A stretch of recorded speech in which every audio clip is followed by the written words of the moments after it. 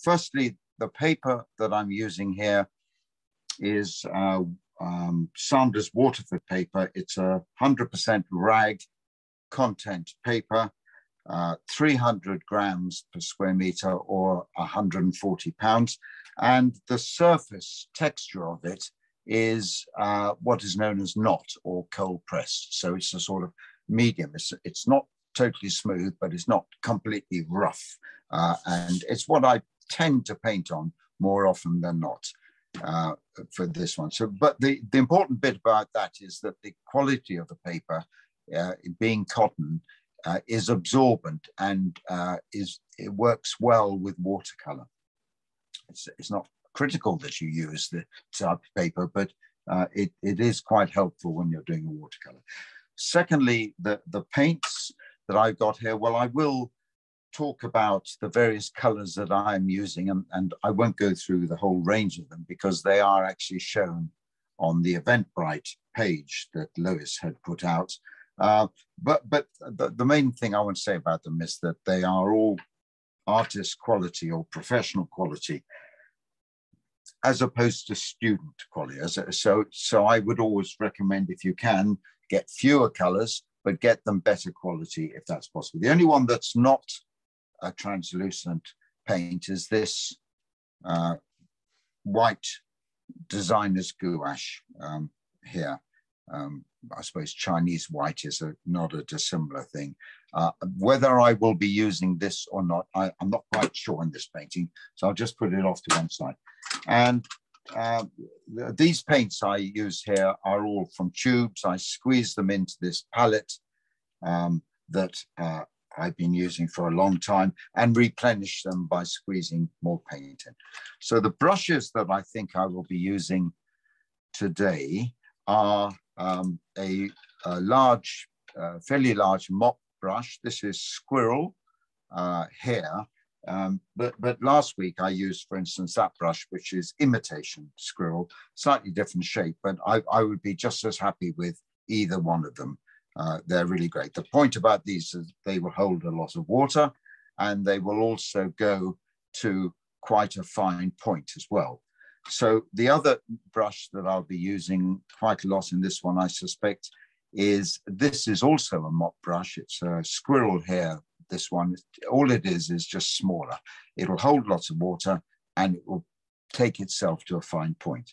And then talking about fine points, these two brushes, this rigger brush here, which is great for making fine lines and more. Maybe I'll show you that as the session progresses. And then lastly, this dagger brush or sword brush is another one where you can get, it holds a lot of water. This is Squirrel, but you could get an imitation Squirrel. It holds a lot of water, but it also goes to a very fine point. And the thing I like about this brush is that it's crazy. And I'm going to be using this for particularly the foliage in these trees in the foreground a lot. So that's my paper. Those are my paints. Those are my brushes that I'll be using. I'm going to do a bit of drawing now, and I've got a 4B pencil, but a soft pencil anyway. And lastly, a brief word about the method that I'll be using for this tutorial is that I will break the tutorial into 4 steps. You could call it 5, but I sort of amalgamated the first 2. And the first step is the composition and primarily the drawing, the marks you might make by way of a drawing. The second step is a wash step.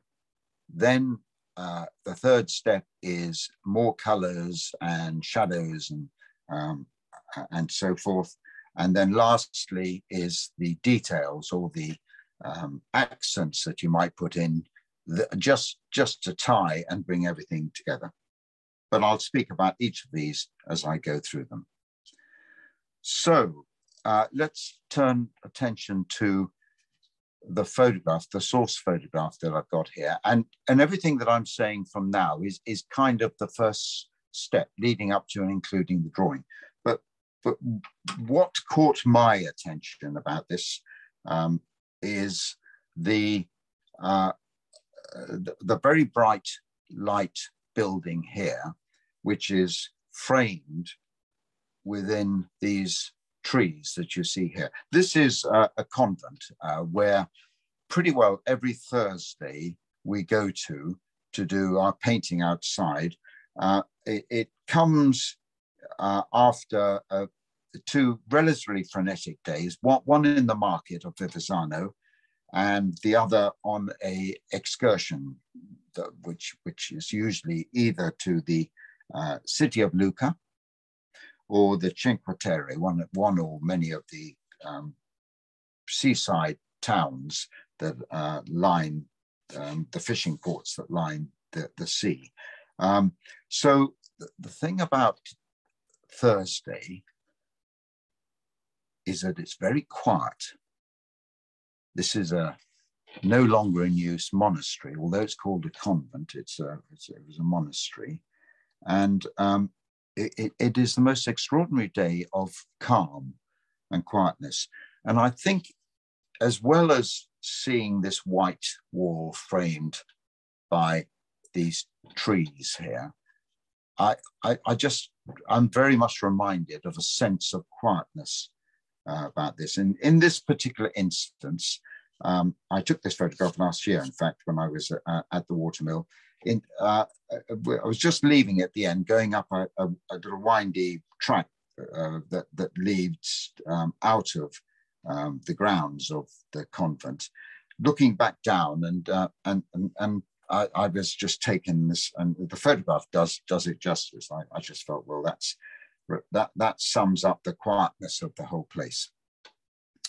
So the other thing that is I'm drawn to for this painting, this particular subject, is the possibility of creating sunshine, light, and dark shade, and the two of them playing each other off.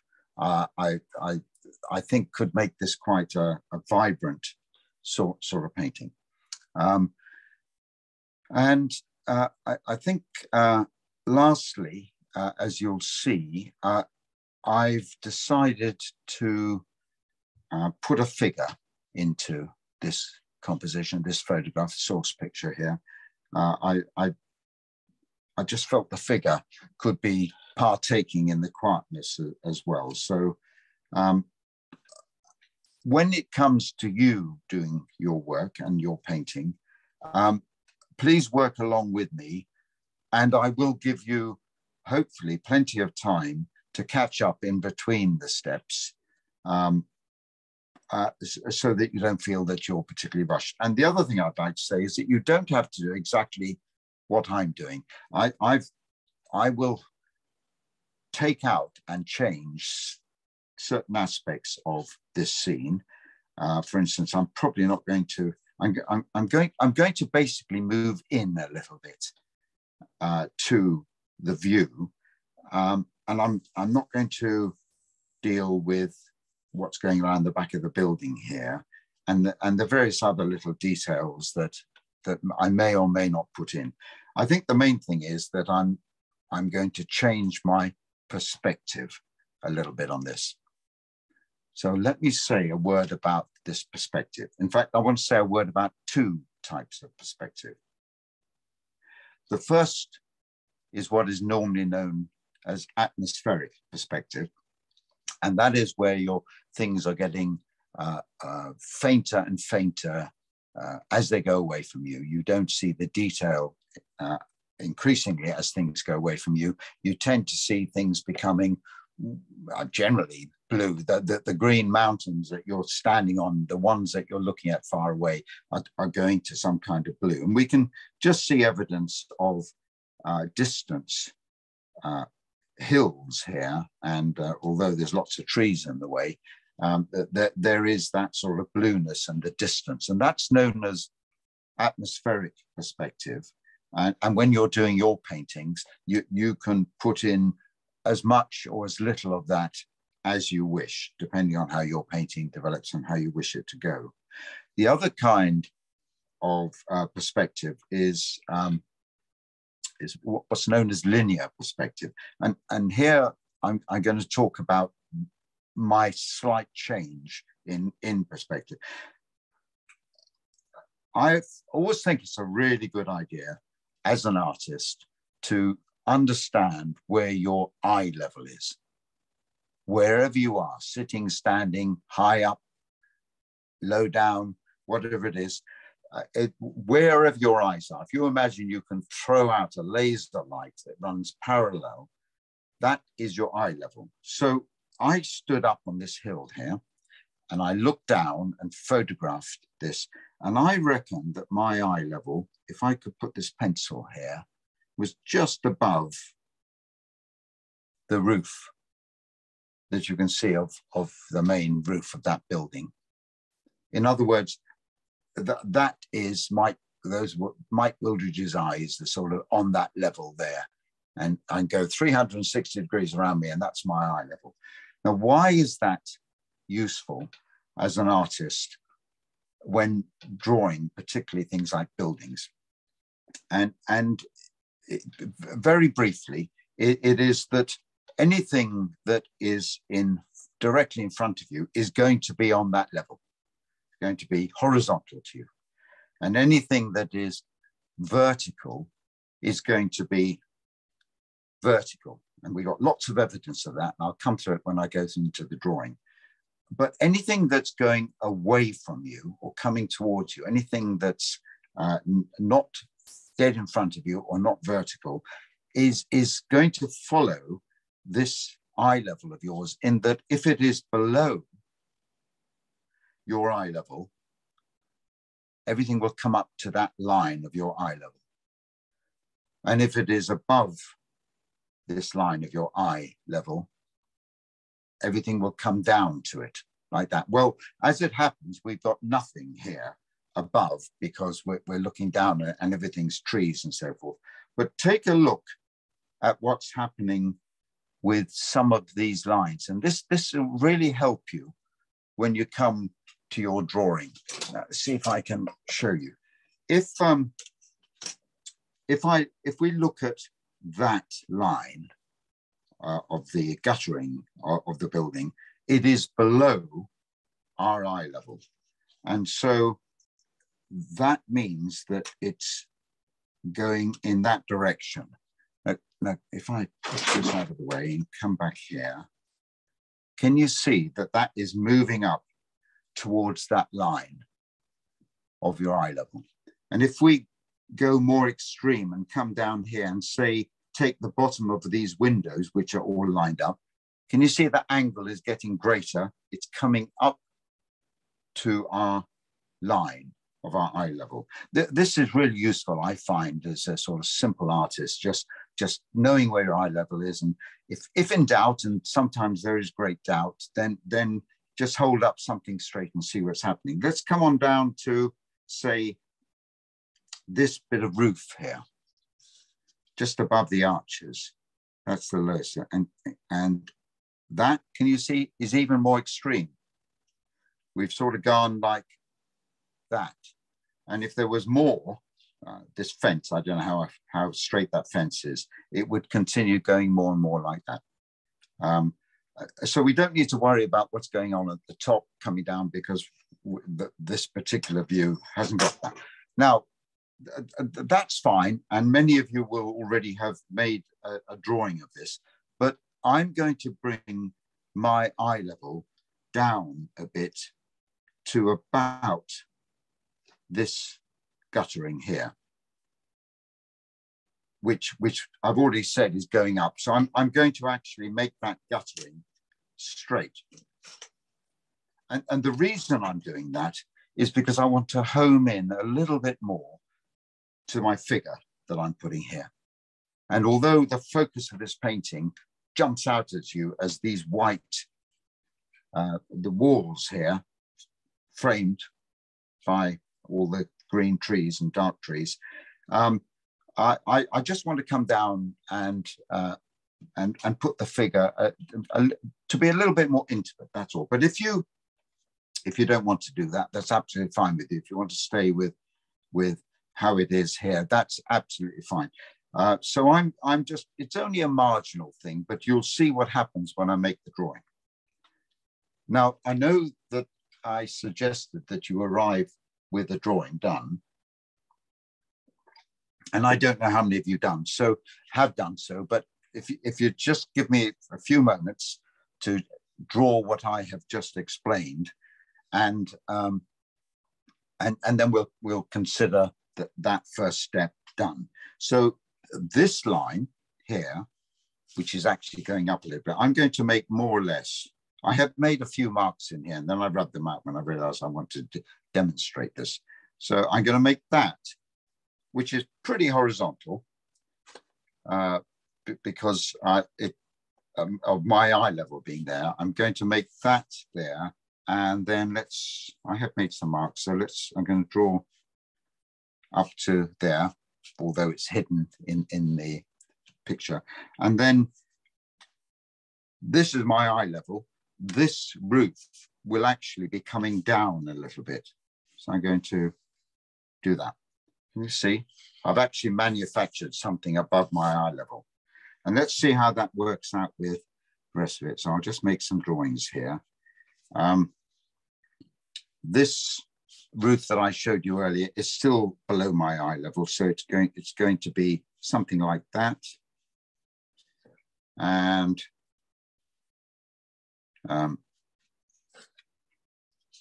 I'll deal with the arches, and then I'll come back with other things.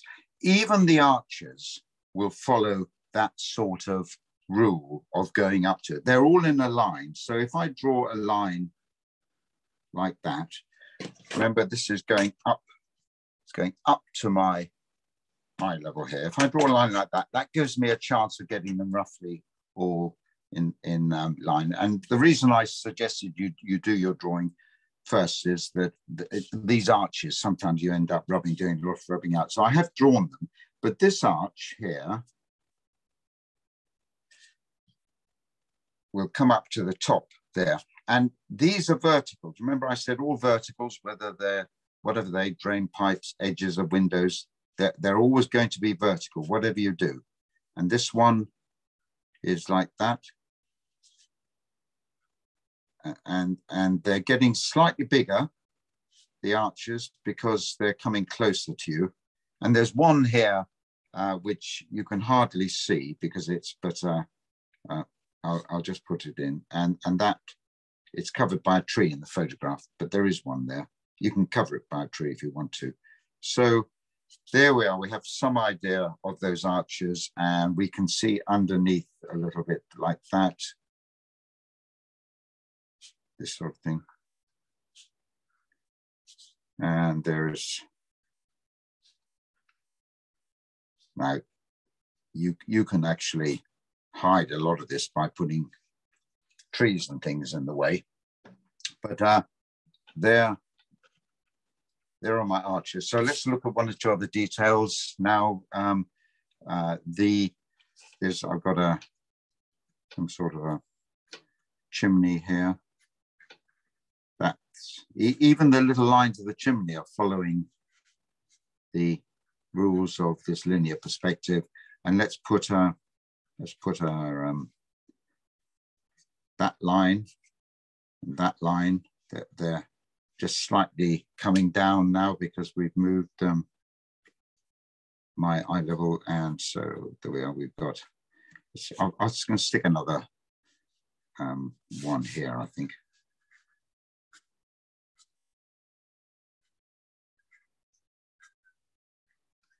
And let's put a few windows in. Where have we got? Got some windows. There's drain. This is sort of drain pipe here, and let's put a window in there. Now these windows are. If I want to make it easy for myself, let's say they're all the same. I'll just draw a line slightly coming up, and this one even more slightly coming up. Just be a bit technical about it, and then I'm going to establish a few windows here. Let's put a couple of windows in there with that. Another one there with a bigger gap. Another one there with a bigger gap. It's not exactly how they are, maybe, but so there are my windows, and they've got some mortise around them, so we'll worry about that. Then we've got we've got some sort of hills here, something like that. And what else do I need to do? Let's create this surface that this person's standing on here. Right, it's actually goes downhill, but in order for the building to stay up, it's got to, as we come down to, say I think that's the other thing when you're doing a drawing, you need to have made some sort of decision as how much space you're going to give to the foreground and how much to the background. Maybe I should have mentioned that. So let's just say we're going to have some sort of a patio area here, and this is, and then there's a sort of little pathway that leads to a house here. I got a tree coming up here, but let's not worry about that too much at the moment. And another one off there, maybe another one here. We can pop that in at the moment. Let's just see, do I want to do, I can draw the, paint the trees in. I don't need to draw them in as such. There is guttering we've spoken about, which might be quite useful. Something else there. Right, I left anything out. The fencing, the bushes. Well, I'm going to put the figure in now. Where am I going to put this? I've deliberately come in a little bit on this figure. So if I draw this figure and see what you think. You can leave the figure out. You can put more than one figure in. But I'm going to make, it's going to be standing here. And I'm going to make the top of this person's head about there and the bottom there. So let's have a look. Be careful not to make the head too big when you're drawing figures. Let's just see if this is going to fit in at all. It'll be leaning into an easel of some kind, not too big with the shoulders. I've got a feeling that's the legs are going to be too long there, so I'm going to come down a bit. Make the figure slightly larger as well.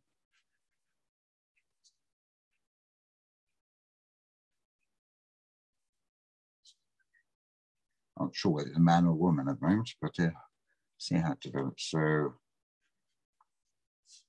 figures are strangely a sort of triangular shape, and there's going to be maybe an easel of some kind there that they're working on. That should be all right. It looks as if they're standing on that patio. We've got enough room now. So I've created my drawing really. And what I'd like to know is, do I need to wait for people to catch up, or are you all at that stage already? Maybe you could just put in the chat if you're ready, when I know there are lots of readies.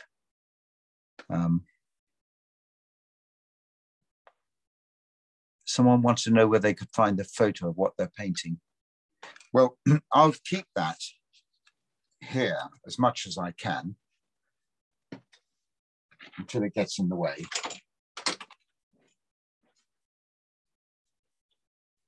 There are a few readies here now. Okay, well, again, I don't want to rush people. We're doing all right. It's a relatively simple painting, this one. So let's just come on down here. There's some sort of a wall here, which might be quite useful. And if you look at the photograph, this is a sort of cloister in here. that you can walk in.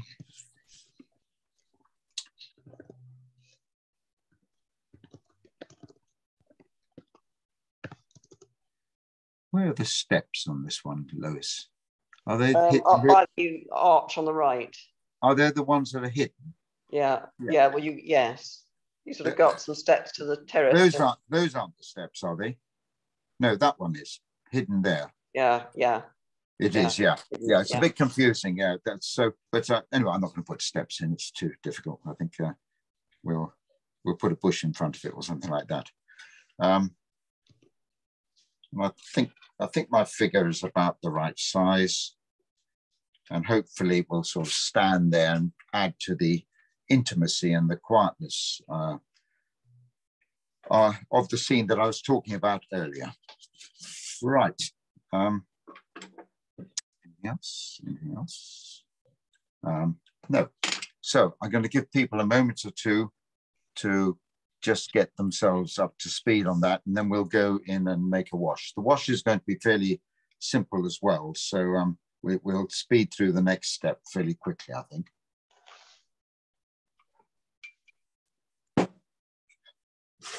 Simple it might be, but really important it is, the wash. Someone's asking, does the front of the house go to the right of the page, or is there a corner there? Oh, well, if you look at the photograph, the one I've got here, if I can point it out, this is the back of this house here. I'm pointing out. I'm kind of leaving that out, I think. Yeah. Actually, I might make my windows a little bit lower whilst people, I think, with my pencil down. Shall I make my windows lower? There's a door here. Does it really matter? Yeah, we'll make them a bit lower. Bring them down here.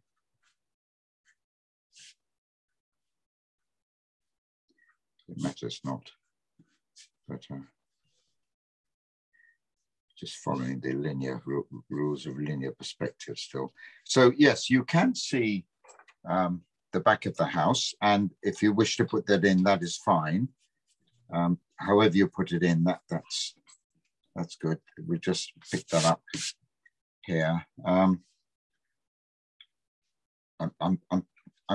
kind of lose that a lot in the trees. I think this painting will benefit a great deal from you being able to hide all sorts of things by the trees in the foreground, but we'll deal with that right at the end. Okay. I'm done. This next stage, the wash stage, is where you put in, you put in the lightest colors that you're going to have in your painting. And given that this is going to be a painting about light and dark, it's really quite important you keep these colors as light as possible. You can always come in and make them darker later on. I'm going to put the sky in here, and it's going to be the sky here has got lots of clouds in it. I'm not going to put any clouds in this one, but I'm going to bring in some of the blueness of the sky. I know that I'm going to have quite a solid mass of greenery here in the foreground. So it's going to cover up anything I put down this side of the sky, but it's not going to be quite so solid here. So what I do behind this area here, I want to be careful that I keep it quite light. So in making a statement about the blueness of the sky, it's this sort of area here that I'm going to make, and I'm quite happy to wash out with water, if necessary, those areas to the side here. That's a convention really in watercolor painting, that if you know you're going to be having to put something in front of something else, just be aware of how dark you make that thing in the background. So I'm going to put the sky in here. I'm going to put the warmth in, and I'll bring that sky down quite far down here. And then I'm going to with lots of water, this whole thing washed down. Then I'm going to put in some warmth in these buildings here. I'm going to bring in some lightness of the grass there, and probably not do much more than that at the wash stage. Okay, so if I leave my, I'm going to have to move it out of the way outside because I'm doing the sky. Let's start with the sky first. I'm going to use the brush, my large mop brush, and I'm going to use a lot of this water. Okay, absolutely use as much as you like. Let it run in as much as you like.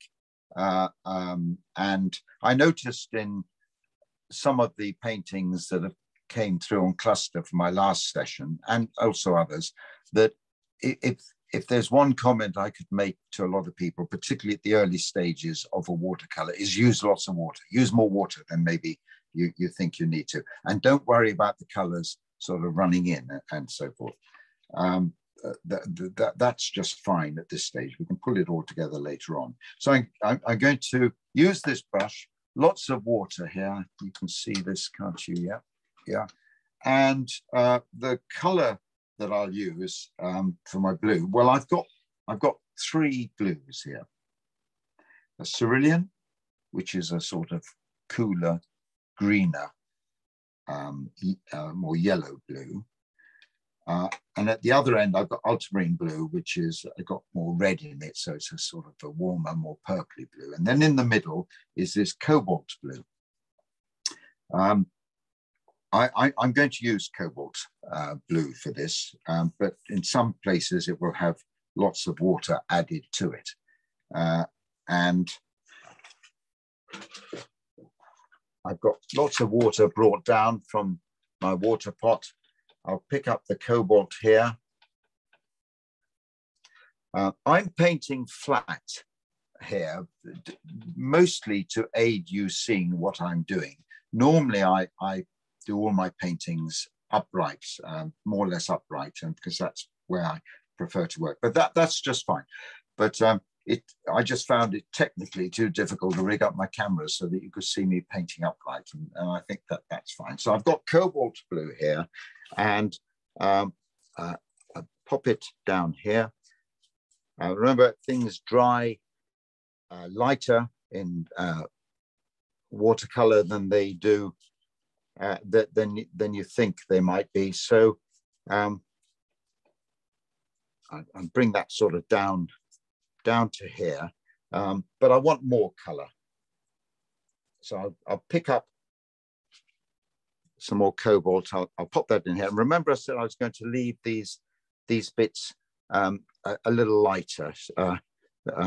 Now, if you want to put clouds in and so forth, that's fine. But I've deliberately just run it down like this, and I'm bringing my sky down to here, because they're going to be covered with these atmospheric hills that I spoke about before, and I'm going to be running the greens. In fact, I'll actually do that. Let's see how that goes, just because I'm going to be putting some light green. So I think that's probably enough for my sky. It's painting itself. The nature of this rag content watercolor paper is that it's if you use some other paper than that, you'd find that you put your paint down and it dries quite harshly with sharp edges. Here, because it's absorbent paper, it's sort of slowly working its way around the paper. And in fact, when we finish this, the one thing you'll need to do is to get bone dry what you're doing before we move on. Now I'm going to, so I mentioned the blues that I've got here. Now I want to put something warm down here. I'm conscious that this is a white wall, but it's got the sunlight on it, and so have the roofs, and so have the grass and everything. So I'm going to use this raw sienna. Okay, now I also have this color here, which is yellow ochre, which is really fairly similar. I've only recently returned to using that, but I find this raw sienna is slightly warmer. You could use yellow ochre if you like here. If you're going to use a yellow color, really be careful, because you could end up with a very yellow painting. So I've gone for something like this, and I'm aware also that I want to keep this wall here quite white. So I'm happy to paint my raw sienna all over this, where the sunshine's falling. And what I think I'll do is I'll get a rag and just take, where we got these white walls, I'll just take that out of it a little bit. It's still going to have the yellow that I spoke of, but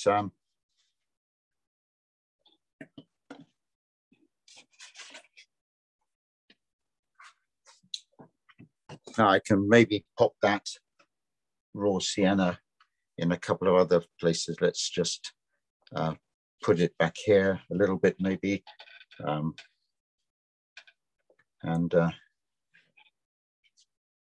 Yeah, so there's the sort of the patio here, the paving stones. There's a sort of road that runs here, and I've left this at the moment. I've just left it white. I mean, I could put some colors in there, but I'm going to do that later on. And then for the grass, right, talk about yellows. I've got 3 yellows in my palette. The coolest one is lemon yellow. So that's got the most amount of blue in it, because it feels a bit green. Then at the other end is this new gamboge I've got here, which is got a lot of red in it, and it is almost moving towards a sort of Tuscany color. And then in between the two, I've got this color which I use Aurelian, but cadmium yellow could be a good substitute for it. I quite like Aurelian because it's more transparent than cadmium, but cadmium yellow could be fine. So I want my grass to really zing out with the sun on it. And so I'm going to, I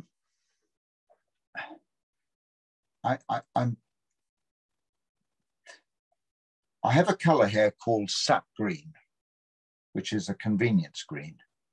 This green, it's pretty much a mixture of cobalt blue and cadmium yellow or Aurelian, something like that.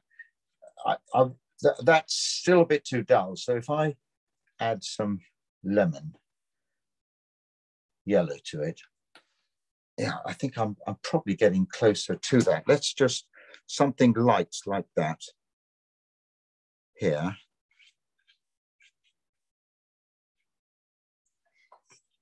Could be pretty useful. Okay, something quite light. So you can see the whole thing is quite light there. That's all I'm going to do for my wash. We're into the next bit. Now, this will take a bit longer because there's more to do here. Bringing more colors in and shadows and so forth. I'm trying to keep this painting fairly loose, as you'll see how I begin with the painting. But we're going to now work over the top of our washes. Now, in some places, we won't touch the wash at all. I'm not going to do anything to the sky. I'll be painting over other things. I'll be painting over certain other things, but some bits of the wash you just leave as it is and work for it. So as much as possible, I'll work this way across my painting, only just to avoid smudging it really, although having said that, I'll probably move around. So the first thing I want to do is, I've already said I'm not going to do anything to the sky. When you're doing a watercolor painting, if you wanted to do things with sky, you could go on and do that, but I don't think I need to do that. And I think if I make this sky too complicated, too busy, it would take away from the busyness of that I'll probably be putting in with these trees. So I'm happy for it to be a backdrop as much as is possible. Someone's asking where the sun's coming from, please, Mike. The sun is coming from, where are we talking? It's coming from the other side. No, where are we? The sun is coming from this side here. All right. I'm sorry, I should know that straight away, but can you see this little chimney, for instance, the shadow on that side? So the light is coming from roughly top left downwards. It's a sort of tea time light in this part of Italy.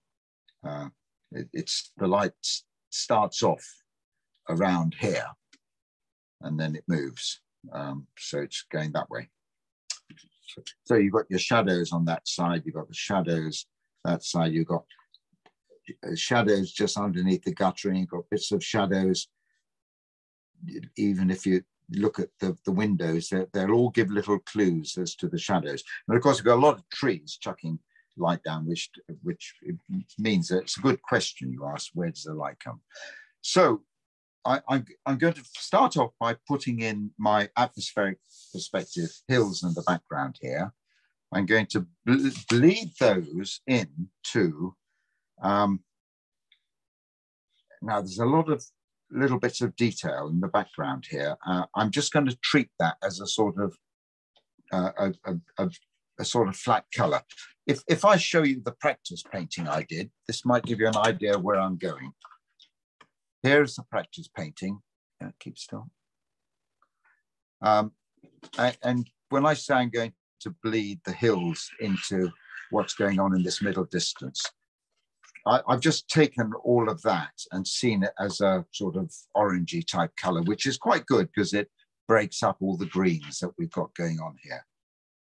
Okay, and then I'm going to paint the trees and then move on down from there. So let's begin with that.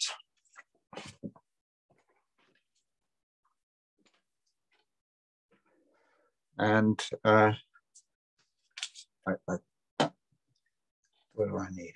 I'll stay with my big brush for a while. Yeah, no reason why not.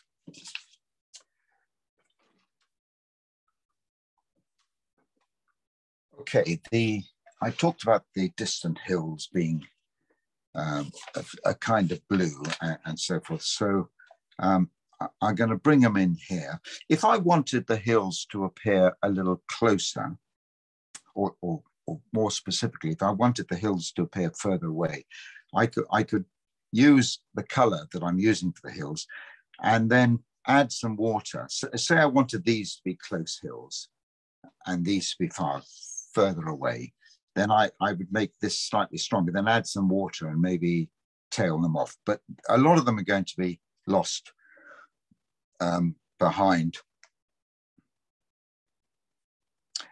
A lot of them are going to be lost behind the trees anyway. So is that the way around I want to do it?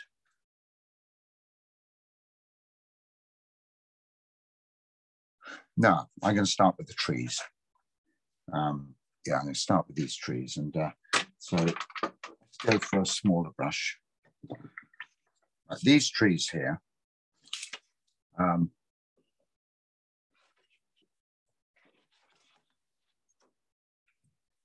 treat as loosely as possible. And I'm going for my sap green. This is my convenience green. Convenience because I can just go to it, but I don't often use it just as it is. I add other things to it. But if you haven't got it, you can mix up with other colors. So I want I want the trees to be, the light areas, maybe not to be as light as this. So I'm using sap green. I'll bring in a bit of lemon yellow. Let's just see what I get with that. That's too light for what I want. Let's just try adding. No, that's just too bright. Right, let's just give it. I'm not going to use lemon yellow. All right, let's go back to sap green and bring in, say, this middle yellow. It's still quite bright for what I want to do. So I want to tone it down a little bit. Now, the color theory says that if you add a complementary color, you will gray it down. So what I mean by that is that this green is made up of yellow and blue. And if you think about the primary colors, yellow, blue, and red, the color that is not in here, in theory, is red. So if we bring a little bit of red into this, it will gray it down a little bit. It's a little bit like your water pots, which is just full of all sorts of primary colors. And it goes also gray and sludgy, doesn't it? So this is just, it's too bright. Yeah, I don't want it as bright as that. It's just too bright. So I'm going to bring a little bit of red in, and I'll use a little bit of, say, any red really, this light red. That automatically, that's grayed it down a little bit. Too much and it'll go brown. So let's just mix up a little bit. That's quite brown, isn't it? Because I've got red in my brush. So let's just go back to this. Greens, oh dear, horrible colors. Well, not horrible, but they're very tricky there. So I'm going to bring a little bit of that in here, and using a lot of water at this stage, I'm going to start to paint there. I'm painting the light bits. I'm going to bring in some dark a little bit later on, and I can also bring in some variety of greens as well. Let's just put some of that in there. I don't need this. A lot of this is going to be hidden by these trees in the foreground, so I don't need to get too concerned about that just at the moment.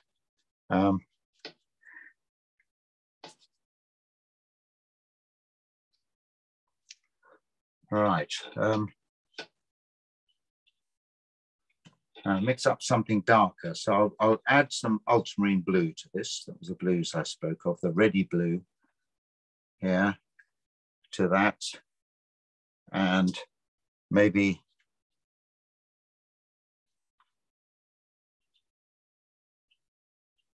bring some in here. So we get a mixture of lights and darks appearing for our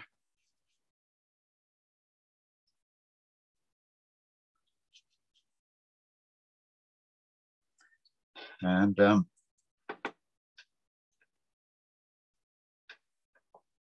that's ultramarine blue, a bit more of that light red to it. Let's just pop in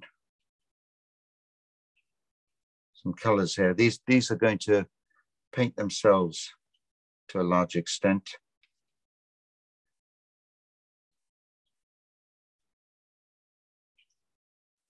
And if you're dropping in some very strong color to stuff that's already wet, then it's going to sort of paint itself like that a little bit. Right, should we increase that a bit more? Let's just go back to a light color again and put some of that there, stronger.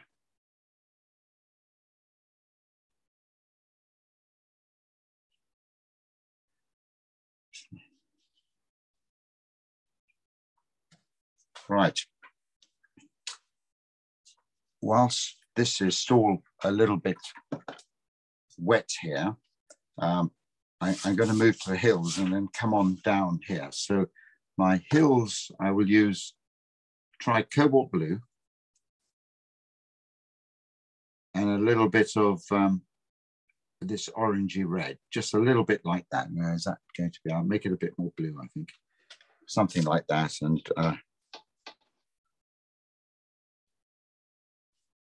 that's going to be these distant hills here. I've pretty well lost them here, these ones. Let's just make that a little bit darker. So everything's still quite wet. And down here,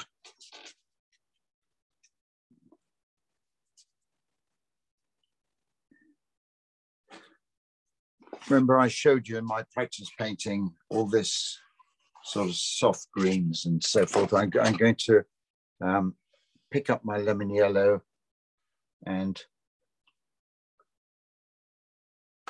make something of that.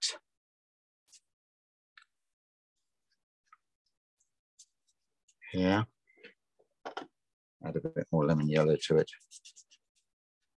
And these will start painting themselves into each other here because they're all the water that's on the page, and bring in some redness here, I think. So what should I do? Try some bit of raw sienna, and I don't know, is it going to be what I want? Something like that.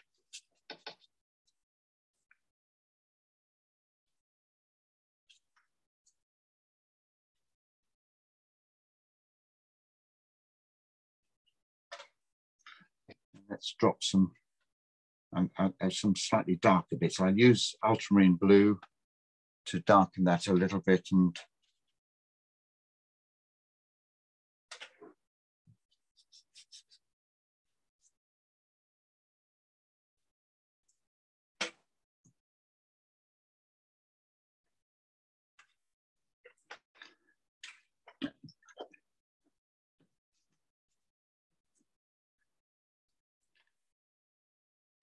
I'm going to make that red a little redder. Do red.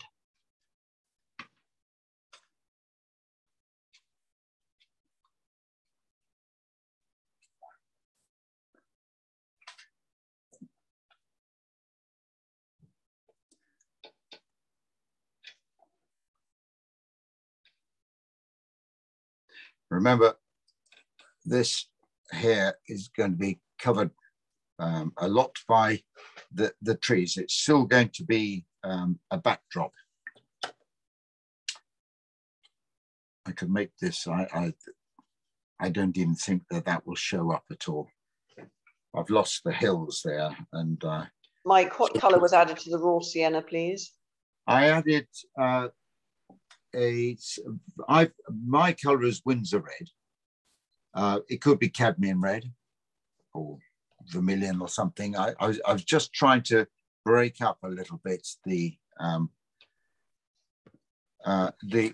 greens that we've got here. And the more wet you do them, the more they'll bleed into each other, and that should be fine there.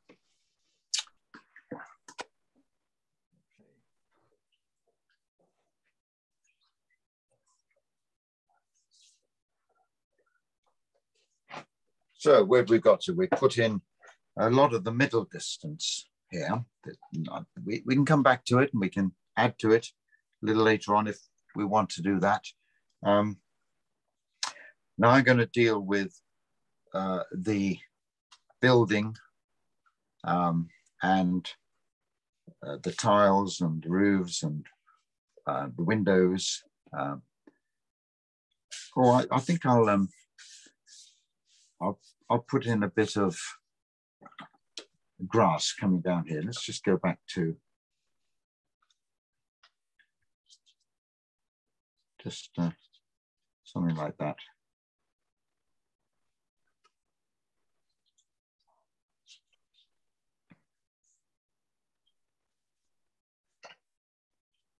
Okay. Right, now I'm going to turn my attention to the building, the roofs, and the windows. There's a door down here, which I think I'll pop in. Where's my photograph? Yeah, let's stick a door in here. Remember, perspective says that it's going that way. The door, some kind. The door window there. Perspective says it's going that way.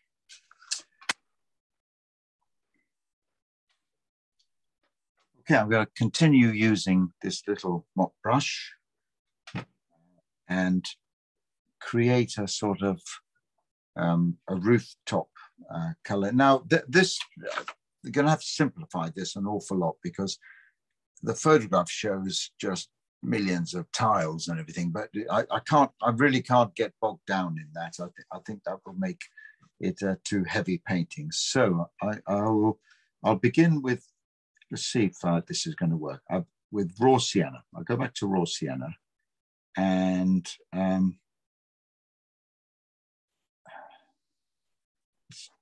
try this lighter red. Whoa, that is far too violent, that red. Let's bring in a bit more raw sienna. That's maybe getting better. A little bit of crimson. Okay, so I've got a color like that, which I'm going to put on this roof and this roof. And let's see how that goes. Not wet. It's a bit wet. So what about that? So I want that a little bit more red in. A little bit, I'm going to put a little bit of light red. It's a sort of slightly browny red. Just, I don't want it to be too violent. Yeah, that will do. Right, so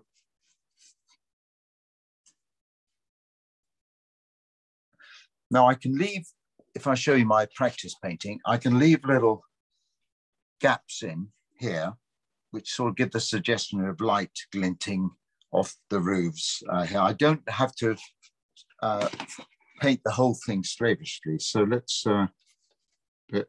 do that.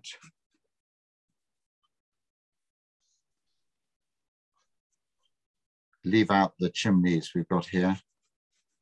They want to be treated slightly differently in different colors. So I've got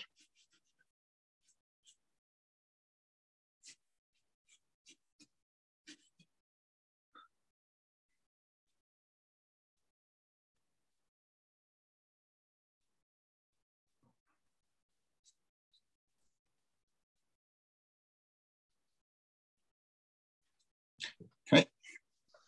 And no reason why I shouldn't use the same color here. I don't, maybe not leave so many gaps for this. Is that going to be dark enough? I think so. I can always make it darker. So there. And these chimney pots, I think I'll just add some water to the top of that so it looks a bit different. I've left these to be white to stand out a little bit more. This now is beginning to look quite white, but that's fine. That's what I wanted it to be. I mean, if I wanted to at the end and I wanted to bring some more yellow in it, I could sweep some yellow over it, which is the advantage of using, of course, translucent colors. So let's put some color now into the windows. And here I'll move away a little bit. I'll go back to raw sienna, but I won't have so much red in it. So let's see if that will do. Some raw sienna here. I'll add, yeah, raw sienna. Let's just try that and bring that in. Now, it's got, the windows have got around them some sort of mortar. So if I work inside the windows of it, say like that,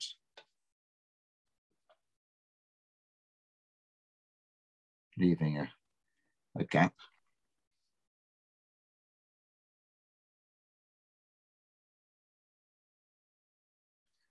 Oh, shall I put another window in?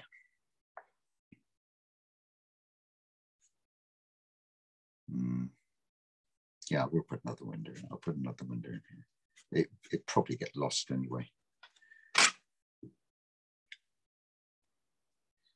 When you're painting, and if you want to come back and draw more in after you've started your painting, that's fine. No worries with that at all. You can do that just like that. So we've made some sort of little statement of the windows. Right. I happen to know there's a wall here. So I'm going to take what I've done and add something a little bit. I'm just moving around my palette and picked up something a little bit grayer, and I'll put that in there. That's how it goes, isn't it? What do we say? Yeah, they're the stairs, so it's something like that. I mean, again, a lot of this is going to be lost. It's just something you might not be able to see terribly well from the photograph, but it doesn't matter. There's a wall that runs along there, and okay, that's fine with that. Now, what other colors shall I put in down there for the moment? I'm going to come back and put some shadow in, but I'm just waiting for things to dry a little bit. Let's take some of that color that I put here. Let's just put a bit there, because you can actually, as it happens, you can see through there. So if we just make that a bit muddier, just something like that, it just reflects what's going on in the background, and then the rest of it more or less gets covered in shadows, doesn't it? Let's just we'll deal with that in a moment. We'll deal with those shadows in a moment. Okay, I'm leaving my figure out just for the moment. I'll put in some drain pipes and guttering, and let's make that slightly grey. So if I want to make a grey, I have a number of options. I could go for this color here, which is neutral tint, which is Payne's grey, is not a totally dissimilar color, but I just think that's going to be a bit flat and heavy, whatever I do. Or I could mix a sort of grey color, but let me have a look at the drain pipes are red, are brown, and so I will go for a grey. I'm going to mix a grey. Simple to mix a grey. Let's take a blue and add some sort of red. That's gone. Let's add a bit more blue. Do we need to have any yellow in that? That's probably going to do. Let's just keep this quite light, because we can add some dark bits to it. And also, you don't need to paint it all. You can lost and found just one or two little bits just in there, which might help when we're trying to get some light. And the down pipes, they're browner, aren't they? So let's just add a brown. I've used a light brown there, or you could use a burnt sienna there. Let's just see if we can drop drain pipe down there and put one there. They're going to have little bits of shadows behind them to make them come alive a little bit more. Okay, all right. Anything else? All Right. Okay. What are we doing up here? Let's there's some sort of a roadway here. I'm going to make that slightly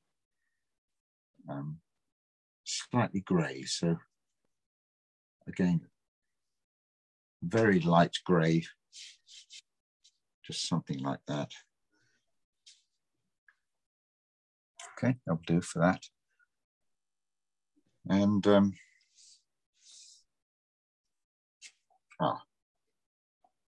I added these doors and I haven't given them any colour. So let's give their doors some colour. Go back to what I had here. That needs to be a bit stronger. A little more browny, maybe, the doors. And we've got another window. I use some sort of raw sienna like that on there. Okay. So we're moving around, just dropping in various colors. Now, do we, at what stage do I do something with all these sort of bushes here? Shall I do those now or later? Should I think about that? So I'm quite pleased at the moment because this figure is standing out on its own. I want to make sure, because it will be mostly in shadow, I want to make sure it stands silhouetted against this building in order to make the figure stand out. So I'm going to be careful about not putting too much foliage and stuff that's going to clutter my figure up at this stage. But I could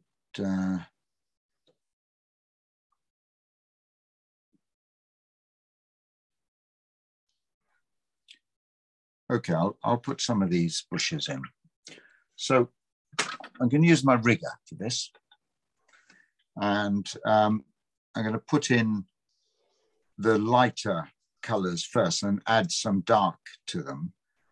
And then maybe at the end come in and put the trunks, the stems out. So these sorts of things I'm talking about here, some of which have got shadow on them. And some of them which are in light. So I'm going to use my rigger, and you'll see I will use it in a way where it's not necessarily just the point of it. Let's pick up some colors. What have I got sludging around in here? I'll go back to my sap green, and that's much too bright. So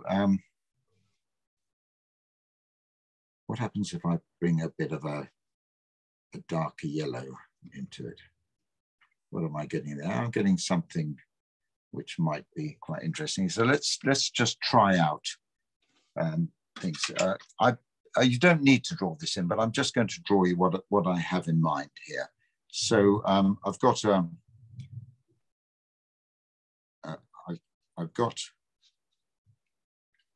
let's just put something here, something down there, maybe a few bushes going here. And remember, I don't want to crowd out my figure, so let's put something there, and then we might put something here. We can always come back and do it. So we can at least begin with this journey. So I'm going to look at this one here, and using my rigger brush on its side as much as I can, I'm going to put in the light bits there. And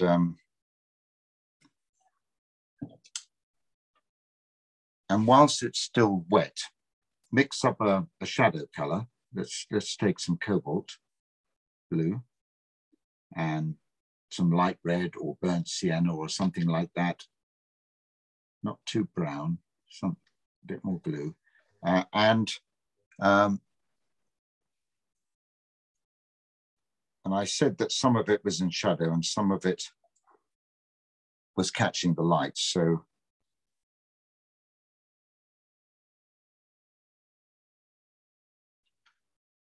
something like that. And the paint is sort of painting itself in, leaving some areas light. And I'm going to do that with other branches, the bushes that we see here. I'll come back later on and see what I need to do and how much stronger I need to make them right at the end. But let's at least establish some of these things here. So I've got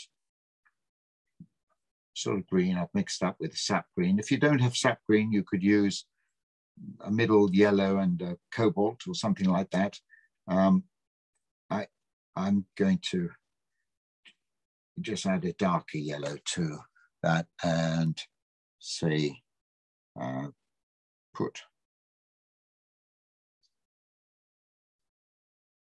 make that a bush. You can see already we're covering up various things, so make that a bush there. Let's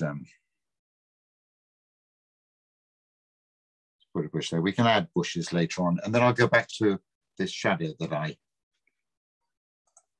I mixed up earlier and add and go to the shadow area, and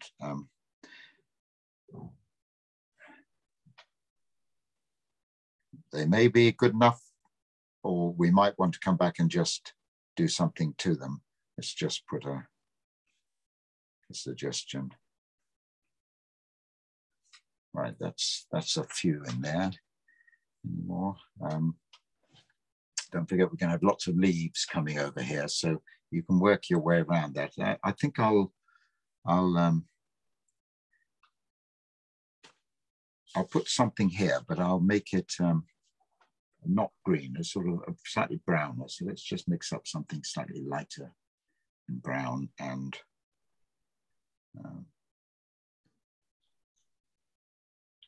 I think a lot of it might be in shadow anyway.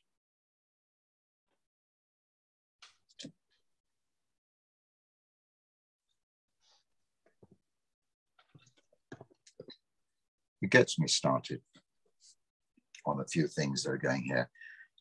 There are shadows being cast by all sorts of things in a moment, and that's what I'm going to go for now, the shadows. Now I'm going to use I'm going to mix up a shadow color, which in some instances I can lighten by adding water to it, or some instances I can darken by adding more brown to it or more blue to it or something like that. But for this painting, I think I'll use a not dissimilar shadow for a lot of the painting. Now, these are, the shadows may well be emphasized later on in the last stage of the painting, but the bulk of the shadow is going to be done now. And I think I'll use this smaller mop brush again. And I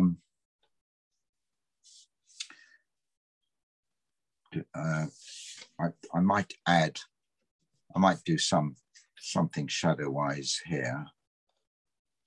I'm not going to do anything on the trees, on the building, the cast shadows by the trees that we're going to be put in here.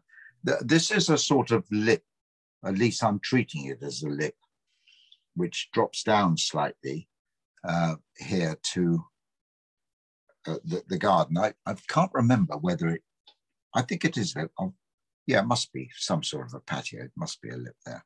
So you can see that there are shadows cast out across the grass as well, across here and underneath. Yes, it's a driveway that sort of...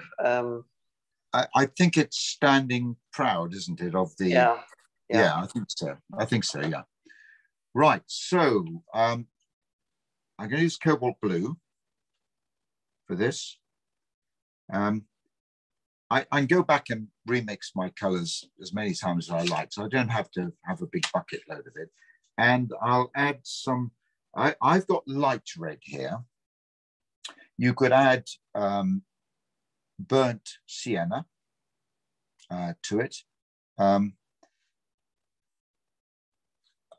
Either of those are two, but I'm just going to use this light red and bring it. Now, if you do, as I've done there, and put too much in, it goes quite brown.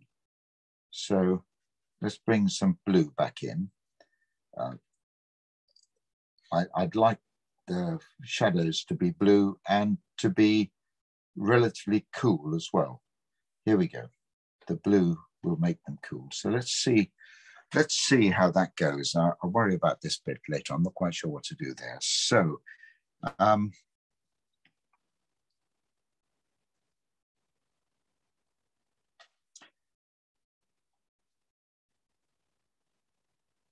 put a shadow here and a shadow under that lip.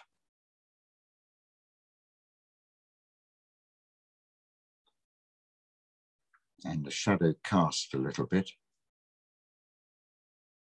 We're talking about where the sun was going, so that's going to cast that little shadow there and a little bit on this thing at the top.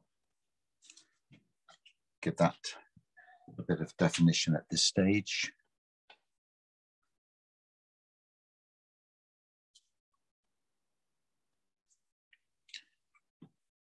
Let's have a look at this bit of the building. We'll take a shadow under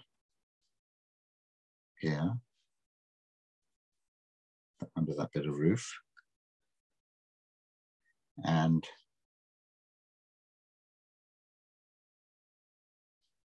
let's put some shadow in here.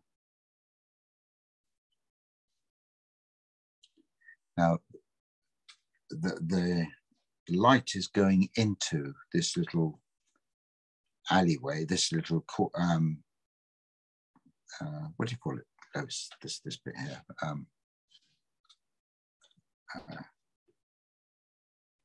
I don't know what's called, but the light goes through these arches and hits the wall at the back. So let's just do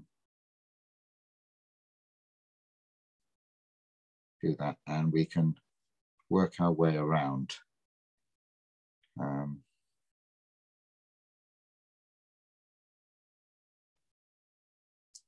The leaves.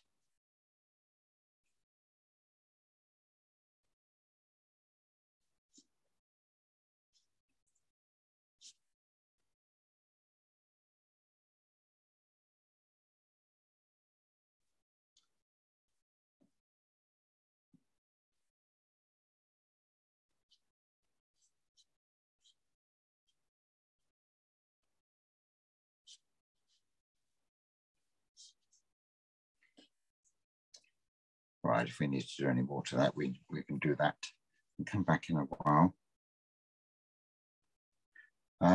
Right, under this guttering, you can take the shadow just underneath the guttering. There's the light's coming down there. Let's just take it cast down onto the wall. It's got a couple of interesting little gaps in the photograph, which is I think I might just make use of there. There, that's the wall. Let's bring a little bit of shadowing just to the right-hand side of the downpipe.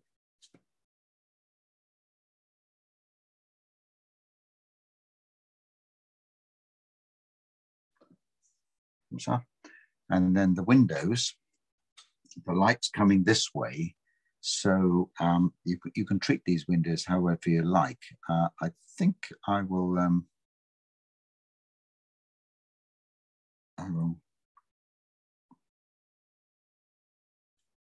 I don't know if I need to put any detail in them, so I can make this one, I think I'll make that one a bit darker, and then this is, if you're sort of painting it like that, then you're giving a suggestion of the direction of the sunlight.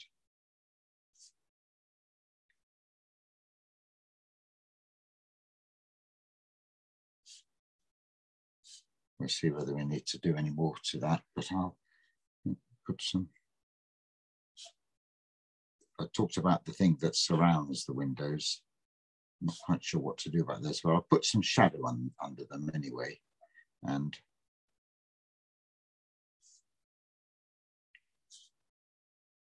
that just, it all gives the impression of it being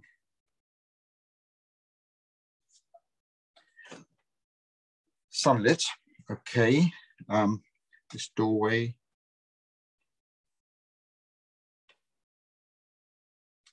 This window here.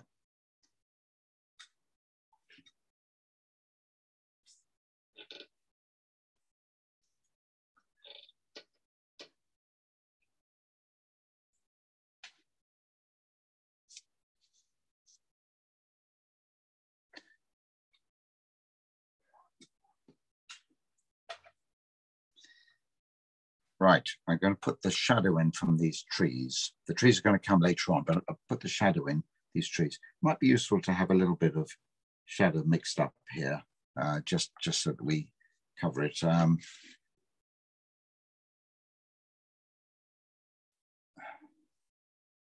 have it falling across.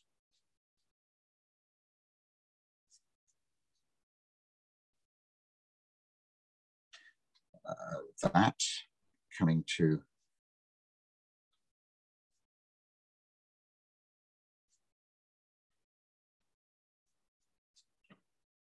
coming across that side of the building.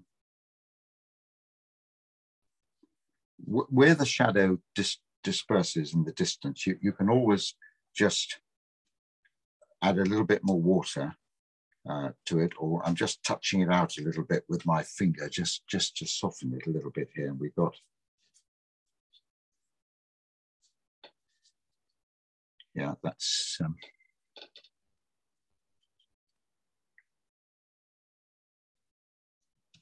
right. I'm going to mix a little bit more shadow because I'm running out of it. So I used cobalt blue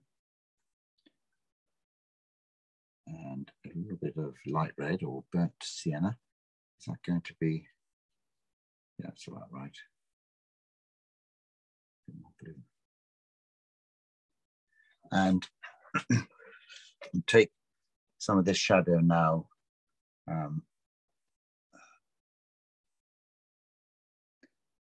Where do I want it? It's going to go.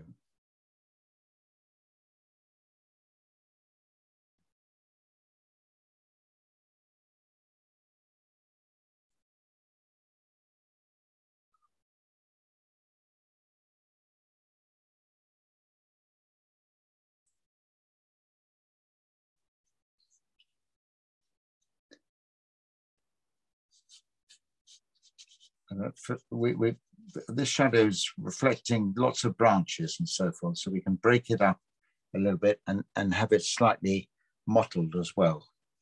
Let's take it right out here.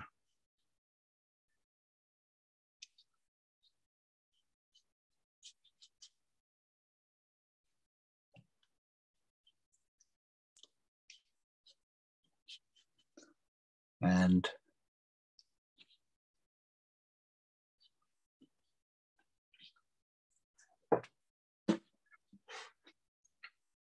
so whilst it's still a little bit wet, and particularly on this sort of patio bit here, I'm just going to add a little bit more,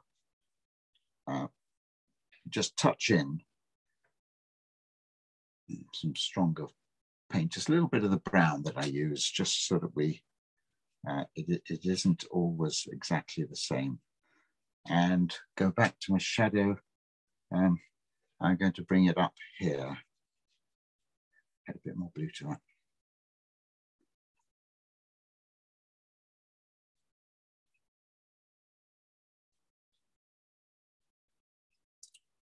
Anything you do is going to work really, because it's just the shadow that's being cast by the trees. Let's make that a little bit stronger in one or two places. Blue. Stronger.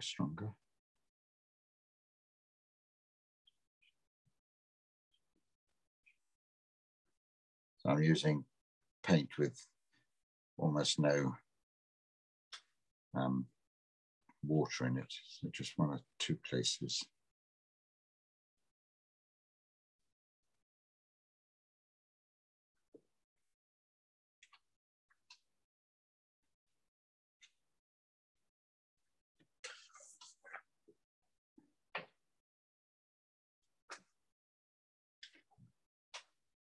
Now, where have we got to? I'm going to do the trees all in one go at the end, I think. And bring in some accents. I'll do this figure as well at the end. Do little details like fence and gates or any other little bits and pieces that you want to put in at the end. I don't think I can see me going any further forward at the moment. And so that for me is the end of the third step on that one, Lois. When I spoke about this painting at the start, I said that, you know, this I saw very much as the white building and everything, the focal point, and it was emphasized with and framed with these trees on the side. This is a well-known technique that artists use. If you know the work of Claude Lorraine, he always framed his paintings with trees on one side and an old building on the other side. You can always tell one of his paintings from hundreds of years ago. But that sort of frame within a frame, I thought was quite nice. We've yet to do that, so let's just see what impact that has on the painting. Now, I don't know whether I'm going to do anything to these trees. I'm going to leave them, I think, and see how they work. Most of the colors I'm going to put on are going to be dark colors, I would say. Whether I'll need to bring in any whites, I don't know. I'm conscious that I want this figure to have some dapple light, a bit of dapple light. I mean, when you paint, as I think many of you know,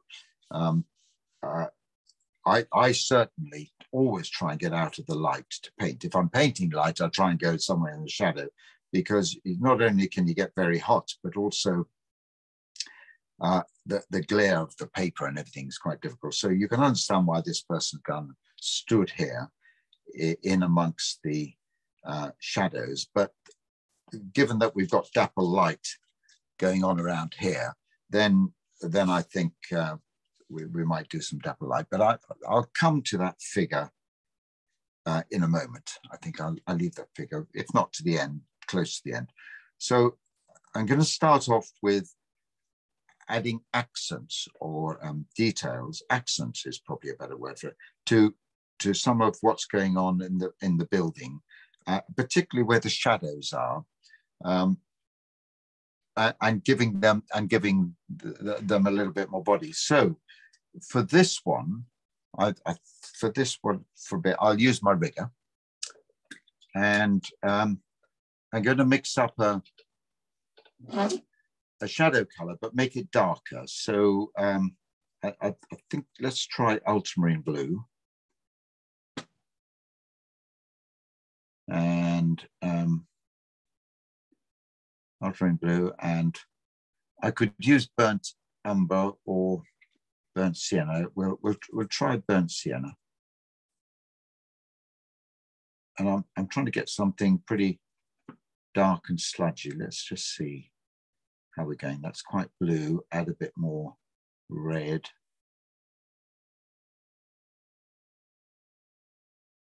Now, it's at this point when I'm trying to get something really dark, and I'm not sure I need it yet, that I might bring into play the neutral tint that I have up here. I don't often use it on its own, but I do use it added to other colors. I don't know whether I need it just yet. Let's see how we get on with that. So that's quite a thick color. It's quite blue. Let's see if that's going to do the trick. And And if you look at your photographs, there are little bits of details that you might want to. Let's put, for instance, that's something there. Where this overhangs, you could just put a little bit of emphasis to the shadow under that, and we'll do the same. I've sort of lost it a little bit here to that. Similarly, and I might just put a bit of emphasis there.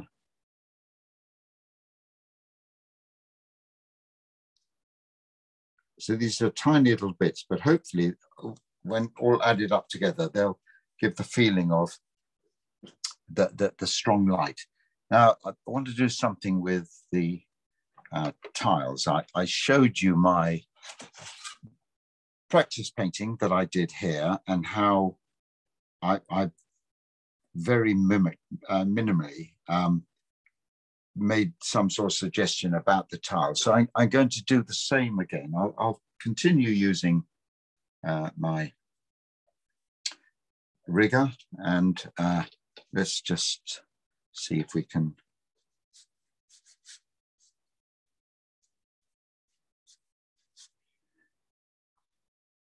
You can see I'm trying not to necessarily add every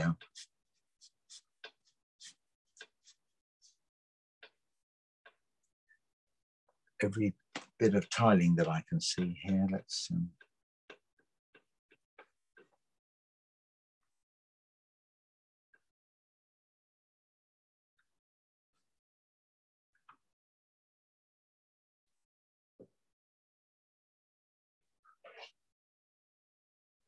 all right, made a few marks there.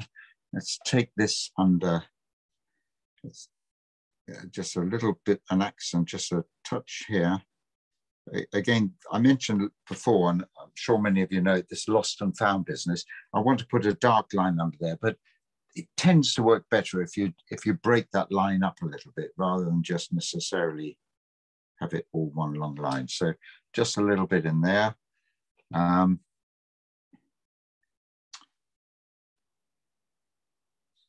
not quite sure what to do with this for a moment. Let's come back to that. I'll make this a bit darker. Let's see if that's going to do the job, and put something.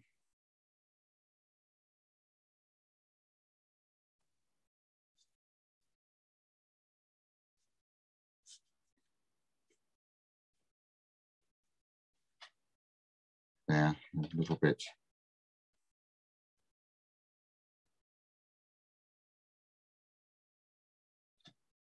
A bit down there. So I think the best word to describe this is sort of accents. A little bit of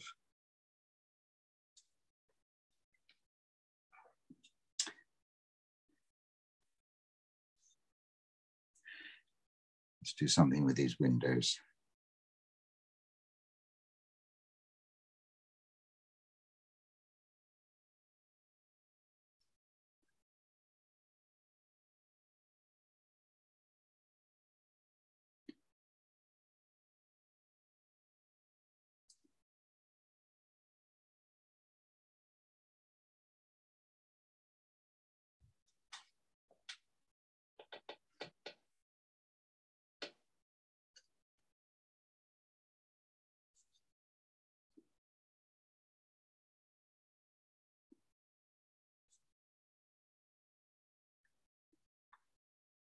Just accents.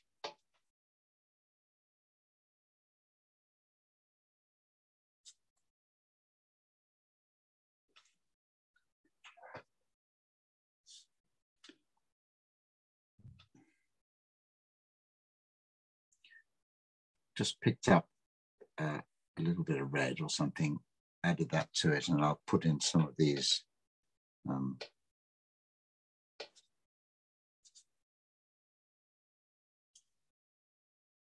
things on the windows.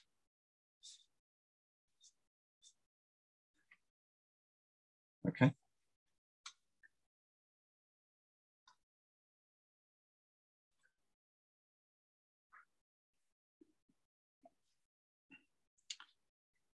Right, I feel I must do something with what's going on in this.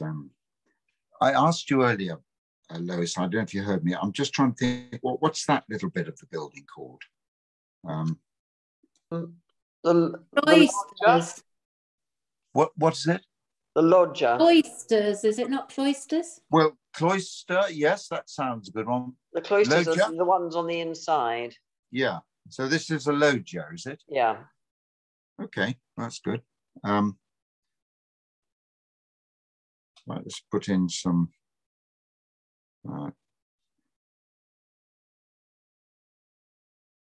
I'm just trying to add something to inside here. So it's not just quite as flat as it is.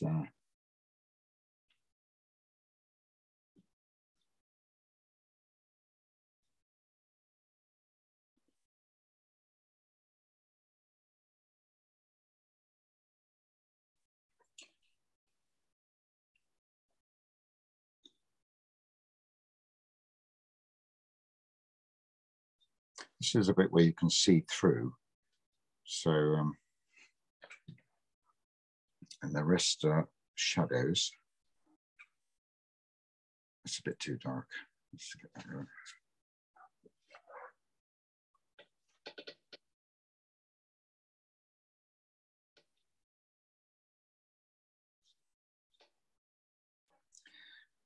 Right, I think I want to overcook that.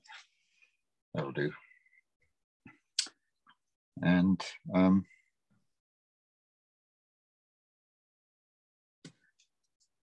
right, I'll revisit these trees, and then I'll do these bushes, and then I'll do the trees. So let's see what we can do with those trees. Do I want to add anything more to them?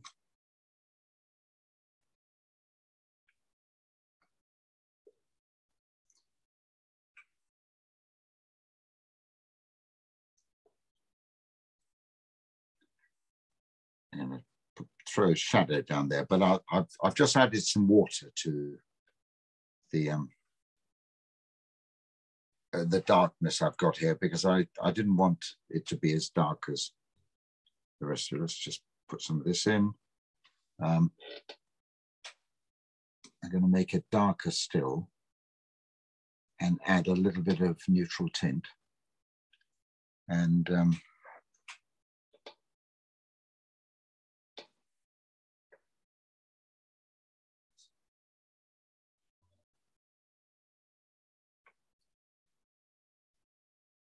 this bush.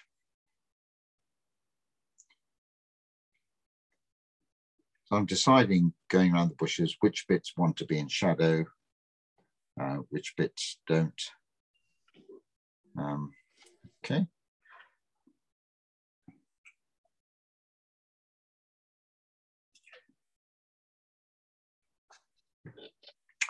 I'll paint the figure now, and then I'll do the trees. I'm going to do the trees at the end, because that sort of obliterates everything. So let's have a look at the figures. I can use my white paint to add the little bits of dapple light on the figure, but I'm going to try and do it as much as I can without using the paint. So if we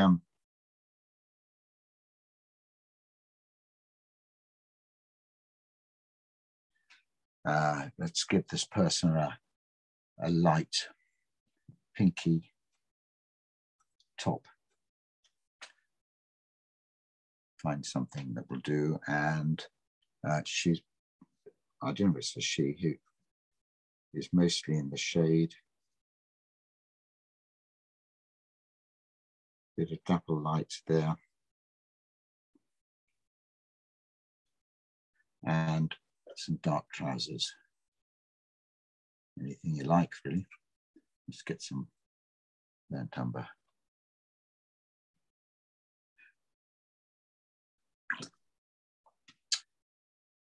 Now it should be wearing shorts of some kind. So let's pick up a little bit of burnt sienna or something, and the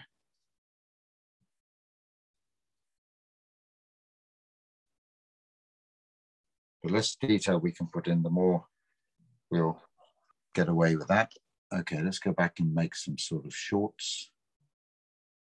What do you want them to be?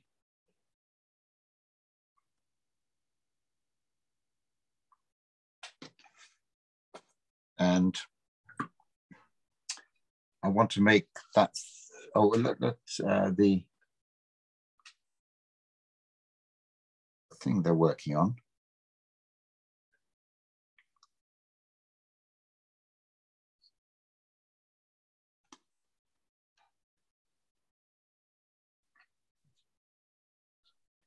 And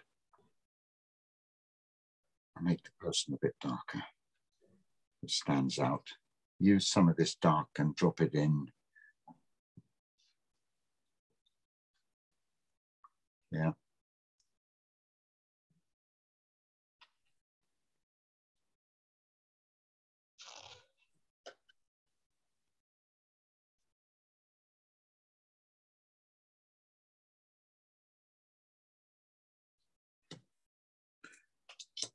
And I'll give her an easel, him an easel. Indeterminate sex, this person.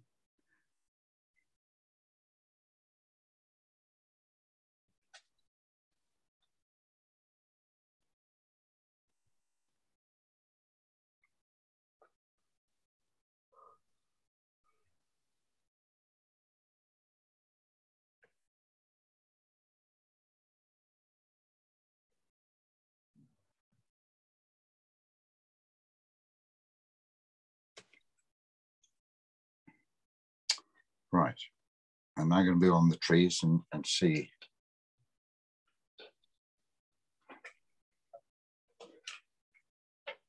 And see where we go from there. Now, for the trees, I'm going to use this sword brush. Let's have a look at what's going on here. This tree on the right is quite dark. It's overhanging a bit, which will tie in with some of these shadows we've put in here. It's overhanging, and it's in the foreground. It's just sort of coming into the picture a little bit, hence all these shadows, I think. These two trees are sitting on the edge of this driveway that I was talked about here. So they're set back just a little bit.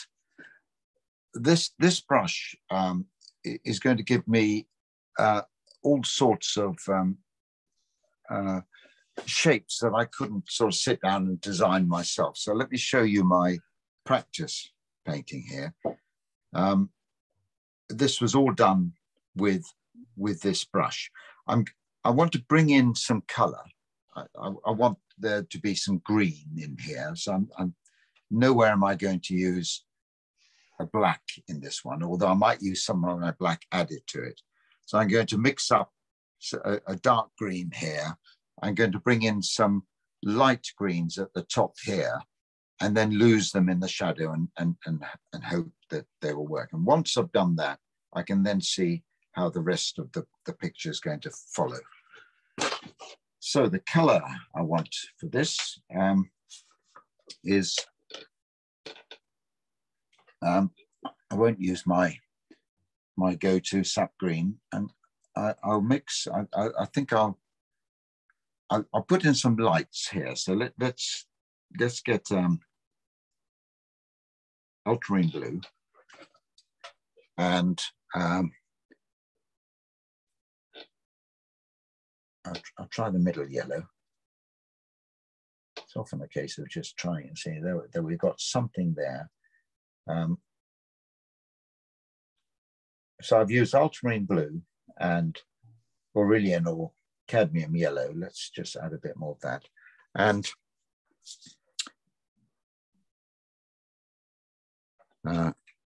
put some of that here. Looking at my photograph, a lot of this will get lost, but if we can keep some of it, and just suggesting that there is some light touching some parts of the tree. Let's take that up a little bit as well. You can have hours of fun doing this sort of thing because you don't necessarily go wrong with them. So we leave that for a little bit. Let's move over here and go back with my ultramarine blue. I'm probably going to add something a little bit red into this. So I can't remember what happens if I put lemon yellow into that. Let's try some lemon yellow. Okay, that's quite nice and strong here. A bit more lemon yellow, a bit more ultramarine blue. And where are we going to go? That's just a touch of light red, something just to turn it down just a little bit. And then we've got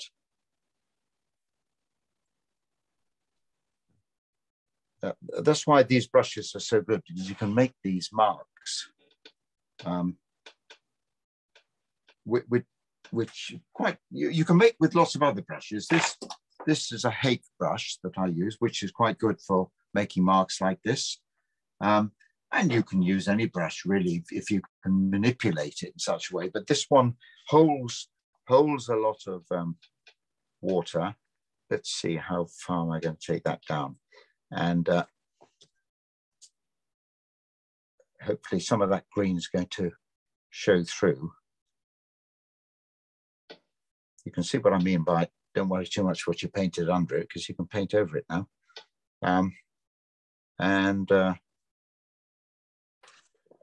Right, and I'm going to make that darker now. So bring in some more ultramarine blue. Move out of the way a bit.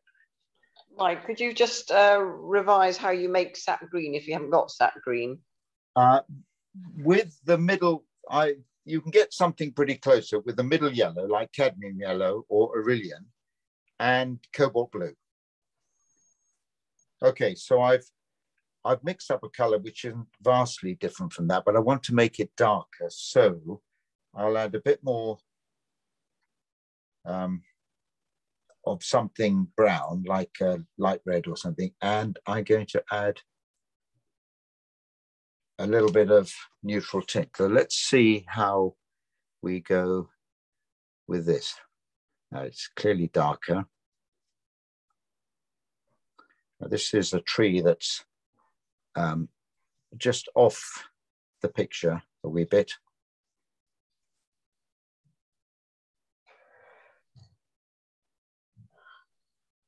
How far can I go down here? Right, amazingly, I've run out of paint, so let's mix it up again. Ultramarine blue I was using. Lemon yellow. Whoops, that's gone far too yellow. So let's add a bit of something like light red to that. And neutral tint. Look how dark are we going? Yeah, it's probably getting about right.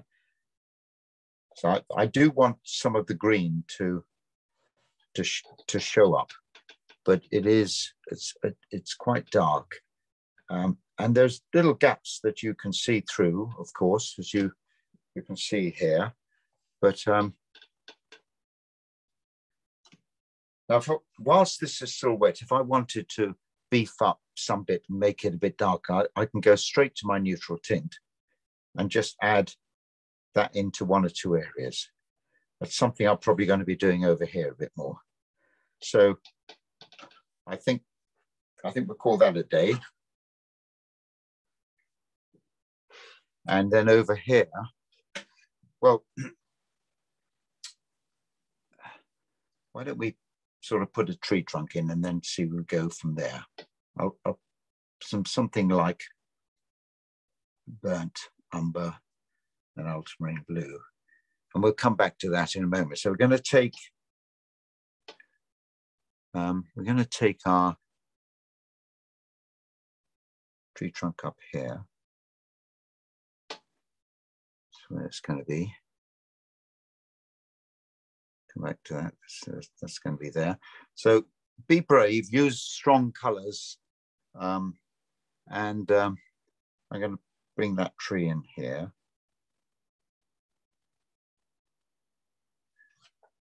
These two trees. And then from that, let's go back to this color. I think I'll add some more yellow, just so it's not quite so dark.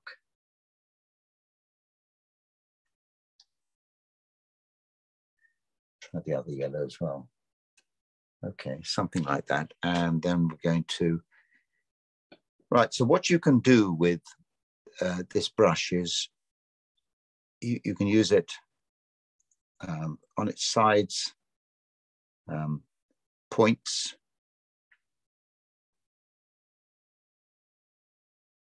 Get some pretty weird, now that wants to be a bit darker. Get some pretty weird marks there, which you couldn't possibly achieve just by sitting down and trying to design these marks. They're out of control marks in a sense. And also, what's quite good is that we can get some very fine lines. So I'm going to make this quite dark. And so we've got these sorts of lines, which if you look at the photograph, you can see coming off. Some of them are lighter than others.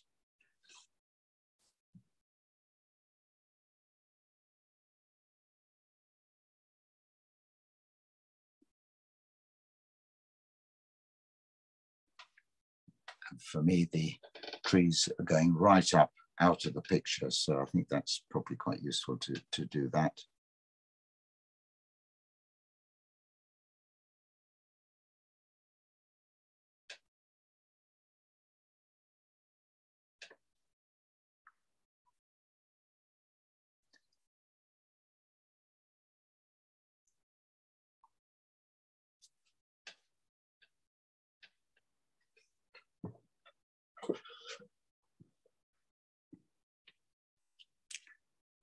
I hope you agree that this is lots of fun. You can enjoy yourself doing this, totally painting over everything you've done. I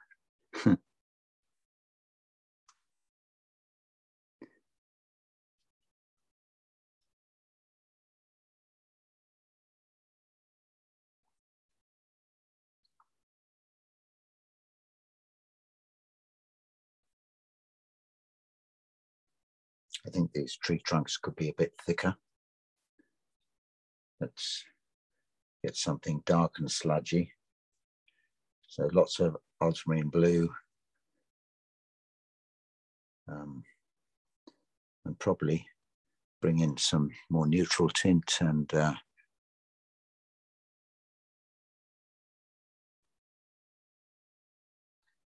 you give us the name of the brush again, please, Mike? It's a sword. They're called swords. Some people call them daggers. And you can sort of see the shape of it, a bit like a sort of dagger, isn't it?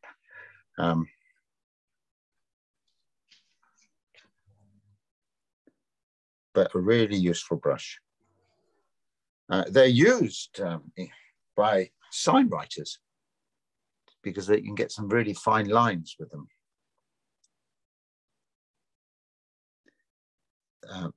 Sort of very competent sign writers will use them in preference to something like a rigger.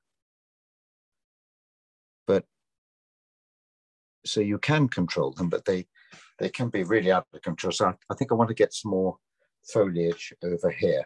Now, whilst some of this foliage is wet, again, if you wanted to make it darker, you can just drop some darker colors into it, especially if they are stronger colors, not too wet. Otherwise, you're going to get blossoms and things like that. Let's just bring in some more dark here. and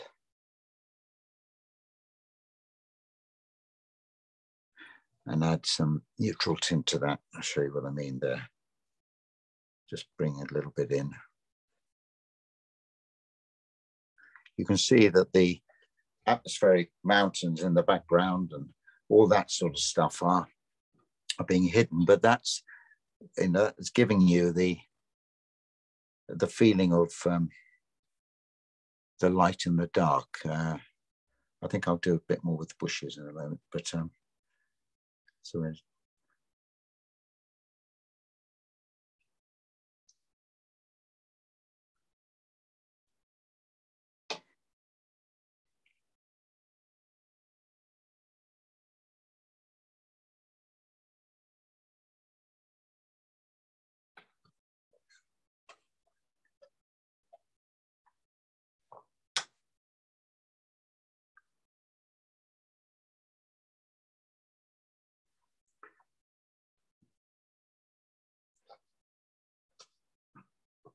right, I should be able to wind this up in the next 5 minutes and then we're done.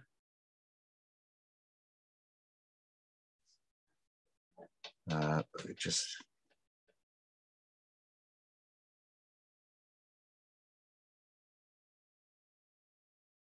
if you put something dark next to something light, it will make that was light appear. See, if I do something there, it'll make the bits I put in light first. So I think almost there, and I want to pick up the dark here. So I'll go to one of my browns, my light brown or something like that, and let's start putting some interesting little marks. So stick a fence in here, maybe. Where's the fence?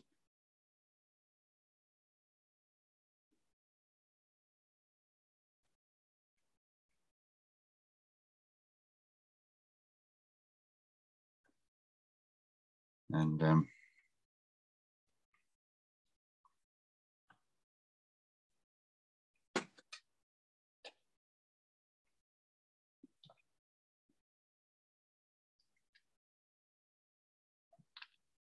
I'm going around the painting, just seeing if I can add one or two accents to things.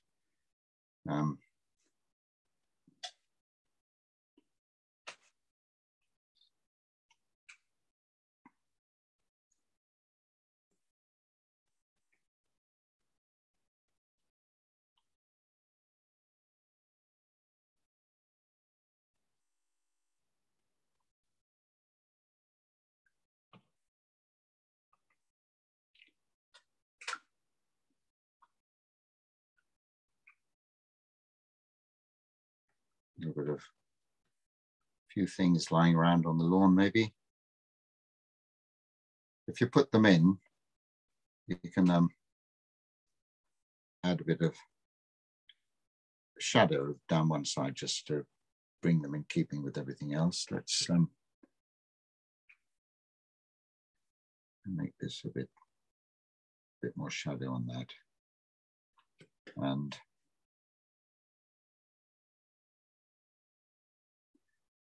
personal.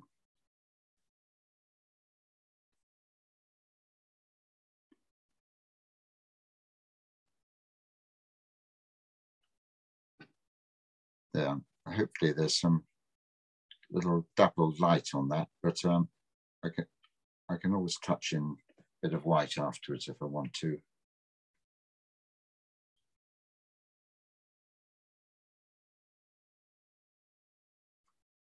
Just make this drawing board a bit darker against the silhouette there, so it stands out a wee bit more. There we are. Now, what I normally do with these is at the end of this session, I then have a cup of tea or something and then come and look at the painting. If I need to do anything to it, I will. And then I photograph it and hand it in to the cluster gallery. I'll make a few comments and I really look forward to seeing what everybody else has done. And I'm really happy just to make, I mean, I'm not saying what I'm doing is a critique in any way. Let's just put something here, just helping to suggest that it's some sort of bush, and it's delineating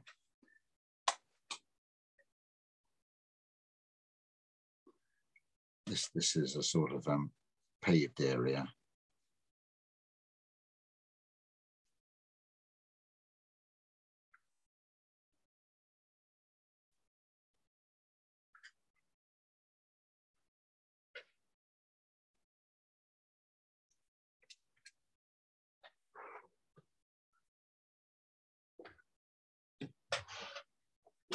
Right, when I come back to it, whether I want to do anything more to it there, I don't know. But you can spend so long on a painting, you can't see what you're doing. So go away from it. Take a walk or have a break, and then come back, and I might come back and do something on these bushes. I think a little later on. But that, Lois, is where I've got to with the painting.